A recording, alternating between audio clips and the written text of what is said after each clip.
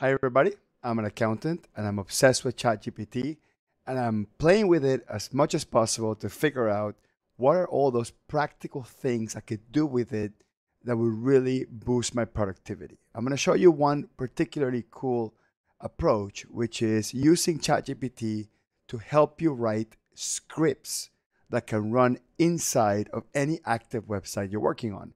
Now, I don't know anything about programming. As a matter of fact, I know zero about programming. However, ChatGPT knows a whole lot about coding and programming. So what I'm going to do is I'm going to write a script. I'm going to have ChatGPT write a script for me that will run multiple actions inside of a particular web page. So let's say, for example, I'm sitting in QuickBooks Online and I have multiple vendors that have been made inactive or deleted. Unfortunately, QuickBooks Online, for whatever crazy reason, doesn't have a way to make a whole bunch of inactive vendors active again. You can make active vendors inactive, but you cannot make inactive vendors active again. So if I wanted to make all these vendors active, I literally have to click on make active one by one. Okay. And if I have a lot of them, that's going to take forever and that's just dumb. Okay. So what I'm going to do is I'm going to have ChatGPT write a script for me that will automate that process for me. Now I'm going to grab these two and make them inactive. Okay. And then just imagine I have a whole bunch of vendors that are made, they're inactive right now or deleted, as QuickBooks Online calls it. And I'm going to go to ChatGPT and ask it exactly what I want it to do. So I'm going to come to ChatGPT and say, I need you to write a script and this is a key concept, book, mark, let, format. This is a thing that allows anybody using Google Chrome browser or Microsoft Edge browser to run a script inside of it. And this is a really cool concept. It's called a bookmarklet. And then I'm going to put to automate multiple actions inside of a web page. Okay. And then ChatGPT goes, okay, I know exactly what you're talking about. I can do this. Just tell me exactly what you wanted it to do. Okay. And it's giving me some background information. It doesn't matter.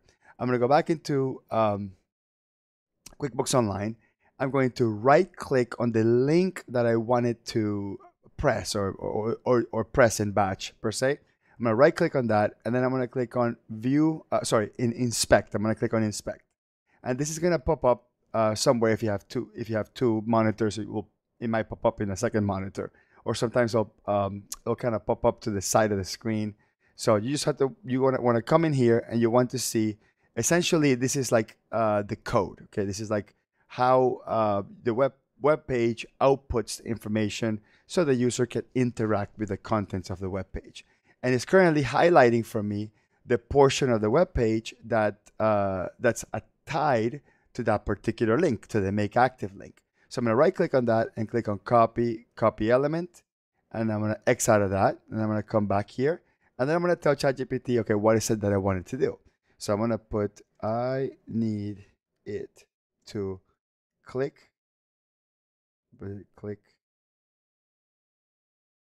or trigger any, I'm going to put any, I'm going to put all instances of this button. Okay, let me just fix the misspelling here. And I'm going to paste that and press enter. And then ChatGPT completely understands what I'm saying. And then it's going to go through the motions and actually write the script for me. Okay, so now it's writing the script. We're going to let it completely finish writing the script. Again, I don't know what this means. I don't know how script works. Okay, over time I've been learning, I've been able to catch some patterns, but this is the script. This is the code. Okay, so what I'm going to do is I'm going to copy the code. I'm going to click on copy code, and then it gets copied into my clipboard. And then I go back into QuickBooks, and then I'm going to create a bookmark. So I'm just going to do a regular standard bookmark. I'm going to click on bookmark, and I'm going to click on bookmark this tab. Okay, when I create the bookmark, I'm going to call this make all active. Now it doesn't matter what you call it, but I'm just trying to stay to make it simple for me to understand what I'm doing with it. Then I'm going to click on done. Now, depending on how big your bookmark list is, like for example, mine was created all the way at the bottom. So I'm going to click and drag and bring it up here to the forefront so I can just quickly identify it. And then I'm going to right click on that bookmark and click on edit. Okay. The standard bookmark process is just going to take the current URL you're in, and that's your bookmark. But I'm going to replace the URL that was created with the bookmark with the code, the bookmarklet code that was written by ChatGPT. So I'm going to click on save.